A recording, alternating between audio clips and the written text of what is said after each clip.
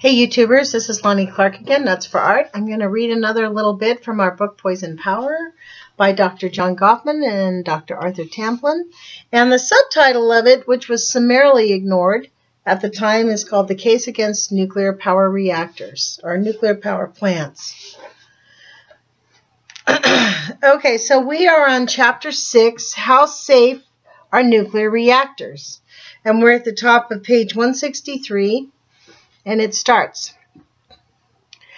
Dr. Edward Teller, often called the father of the hydrogen bomb, and one of the most outstanding supporters of the AEC, has stated, a single mishap in a nuclear reactor could cause extreme damage, as we have seen in Fukushima,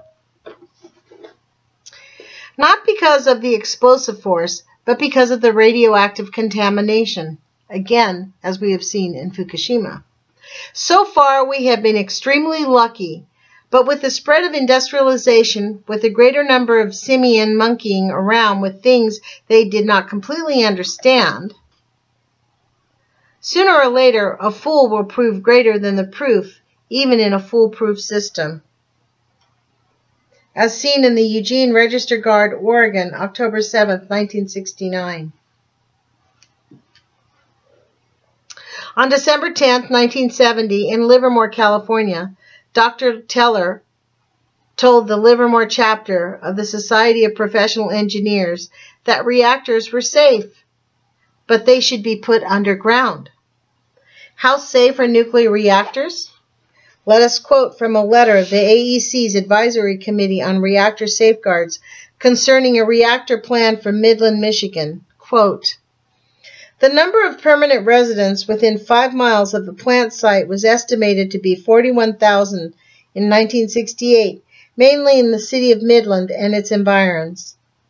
The applicant has established criteria for and has begun the formulation of a comprehensive emergency evacuation plan. Unquote. In considering the safety of nuclear reactors, it is important to recognize that each nuclear reactor in this country is an experiment. Each reactor is different from all other reactors, and whether or not it will operate and or operate safely depends on the outcome of the experiment. One of the reasons for this is that the AEC has not funded safety research at an appropriate level. Let me read that again. One of the reasons for this is that the AEC has not funded safety research at an appropriate level. This was recently pointed out by Mr. Joseph Hendry, chairman of the Advisory Committee on Reactor Safeguards, in a letter to Dr. Glenn T. Seaborg, chairman of the Atomic Energy Commission, dated November 12, 1969. I hope this motherfucker Seaborg is burning in hell right now. Dear Dr. Seaborg, the Advisory Committee on Reactor Safeties wishes to re-emphasize some previous recommendations concerning the need for safety research in several important areas in which the effort has not been sufficient. The committee has been recently informed that overall reactor safety funding for fiscal year 1970 and 1971 will be considerably below the AEC estimates of need for the Water Reactor Safety Research Program, as well as for the safety research on seismic efforts, on sodium-cooled fast reactors, on high-temperature graphite moderated gas-cooled reactors, and on environmental effects. As a consequence, many safety reactor activities have not been initiated, have been slowed, or have been terminated. The committee reiterates its belief that the urgent need for additional research and development in these areas and refers to the paragraph below the earlier statements of the committee on these subjects. Unquote. Wow. New subtitle, Water Reactors. In its letter to Mr. Hollingsworth on March 20th, 1969, the Atomic Committee on Reactor Safeguards, which is called ACRS, stated its belief that more effort should be devoted to gaining an understanding of the modes and mechanisms of fuel failure, possible propagation of fuel failure, and generation of locally high pressures if hot fuel and coolant are mixed, and that efforts should commence on gaining an understanding of the various mechanisms of potential importance in describing the course of events following a partial or large-scale core melting, either at power or in the unlikely event of a loss of coolant accident, unquote. The committee has strongly recommended safety research of this kind several times during the last 3 years. The regulatory staff has also strongly supported such work. However, only small or modest efforts have been initiated thus far. In its comments on March 20th, 1969, the committee also recommended that, quote, considerable attention be given now to the potential safety questions related to large water reactors likely to be proposed for construction during the next decade. Large cores, high power densities, and new materials of fabrication are some of the departures from present practices likely to introduce new safety research needs or major changes in emphasis in existing needs. The committee further recommended that consideration be given to, quote, research aimed specifically at improving the potential for siting of large water reactors in a more populated area than currently being utilized. For example, studies should be undertaken to develop reactor design concepts, providing additional inherent safety or possibly new safety features to deal with the very low probability accidents involving primary system rupture, followed by a functional failure of the emergency core cooling system. Don't you love the way these motherfuckers just talk and double talk? It appears that because of funding limitations and for other reasons, the recommendations of the Acres will not be implemented at this time. So, fuck you for safety. Wow. New subtitle. Liquid Metal Cooled Fast Breeder Reactors, LMFBRs. The Acres, in its report on safety research of November 19, 1963, stated that, quote, recent renewed emphasis on the long-range role of large fast breeder reactors points to the need for a well-developed, long-term, comprehensive research program on the safety of such reactors. A strong research program started now should develop information useful to the first generation of very large reactors, unquote. The regulatory staff and the Acres have recently undertaken a preliminary review of a proposed site to be used for construction of a 500 milliwatt LFMBR. That's the water reactor we're talking about. Construction permit reviews of one or more LFMBRs are anticipated in the next few years. While an extensive LMFBR safety program plan has been formulated, and a growing program in LFMBR safety has been started, many safety-related designs will have to be made by applicants and the regulatory groups without the benefit of needed safety research, in part because of a lag in the implementation of studies of high-priority matters. Wow. In summary, the committee again emphasizes the importance of safety research to the protection of the health and safety of the public and urges the adequate funding to be provided to permit timely pursuit of works of all high priority areas. And that was from in the AEC authorizing legislation fiscal year 1971, hearings before the Joint Committee on Atomic Energy, 91st Congress, second session, held on March 11th, 1970, Washington, D.C., U.S. Government Printing Office, 1970, Part 3, pages 1619 through 1620. These motherfuckers, they just put shit down in writing and they don't do jack shit.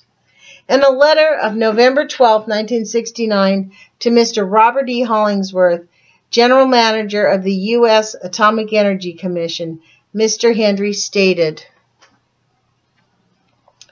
"The water-cooled reactor safety research program in Power Burst Facility should concurrently investigate with high priority the mechanisms and phenomena associated with the initiation, growth, and propagation of fuel pin failure, including the circumstances under which the melting of fuel could progress beyond one fuel element. Such a situation could develop in a large power reactor because of a local reduction in heat removal rate as a biflow blockage, a locally abnormal power density as an incorrect enrichment of fuel, or a more widespread perturbation in power or flow. These experiments are required in order to ascertain the probability of a local incident progressing into a serious accident, and if possible, the course and consequence of such a sequence of events." That's the IBID, page 1622. These complaints by the AEC's Advisory Committee on Reactor Safety suggest that the present reactors and those under construction are far more experimental than we might have imagined. This is where I start cussing, you guys. It is significant to note, particularly in relationship to the Acres' concern over loss of coolant, which it considers as an unlikely event, and Dr. Teller's statement about simians monkeying around, that Mr. E. P. Epler discusses an emergency cooling system failure in the Oak Ridge Research Reactor in July-August 1970 in the issue of nuclear safety. In this case, 3 human errors and 4 design errors contributed to the incident. In his conclusions, Mr. Epler stated, "The errors and failures cited are not individually unusual, although it would ordinarily be expected that they would be corrected during early operation and system shakedown. Engineered protection systems are not operated routinely, and as a consequence, error and failure modes can lie dormant and unsuspected, only to appear when emergency operation is required." What did he fucking say? Engineered protection systems are not operated routinely? Wow, back to the statement. The incident was not a result of a single failure, but resulted amazingly from 7 failures or errors in each of the 3 identical channels, a total of 21 failures. If any one of these had not occurred, the reactor would not have operated without emergency coolant. Wow. It is also noteworthy that this incident happened in a plant with an outstanding safety and availability record. Unquote. Aside from the chance of a serious accident, these delays in safety research, or its counterpart, proceeding too rapidly with the development of the nuclear energy program, may have forced us into the position where we shall have to accept far more risk for our electrical power than necessary. Moreover, we may end up with a less reliable source of power. No shit, Sherlock. The reactors may have to be shut down frequently because of unforeseen engineering problems. For example, on May 14, 1970, in the issue of Nucleonic Week, there's a fairly long discussion on the problems that developed with furnace-sensitized stainless steel in critical areas of the reactor. This article indicates that trouble was encountered at the reactors at Oyster Creek, Terrapur, 9 Mile Point, and La Crosse. All of those have had fucking serious trouble. These problems developed in furnace-sensitized stainless steel safe ends and other miscellaneous supports in the reactors. Wow. A somewhat similar problem developed in the Indian Point reactor, May 20th, 1970, where a small piece of material was found circulating in the cooling water. Since these reactors were constructed to meet critical power needs, it appears quite possible that the brownouts will occur when nuclear reactors fail. The possibility looms larger as we proceed to larger plants, each plant being a significant part of energy supply. I think I'll end here. We're on the top of page 169, new subtitle, Accidents in Fast Breeder Reactors. So, I'll come back to this. I'm going to make an effort, you guys, to keep coming back to this sooner than later so we can get through this book.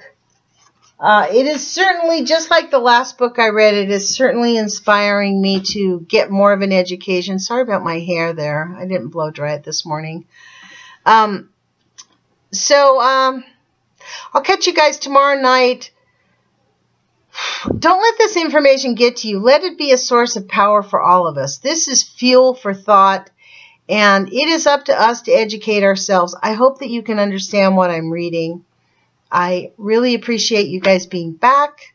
I love all of you. Thank you so much. And actually, doing this makes me fall in love with life so much more. It just makes me feel love. And, you know, honestly, it's reminiscent of how I felt when I was a child, when I realized I was in a fucking crazy house. It made me really decide to love life. Like, there's more out there than what I knew. There was more out there than what I had seen. And I'm going to hang on to that, because that's what we have to hang on to, because there's a lot more love out there than there is fear. So, love you guys, and thank you for joining us. And put your courage feet on, and let's figure out a way to take action and be the tsunami that stops them. Ciao.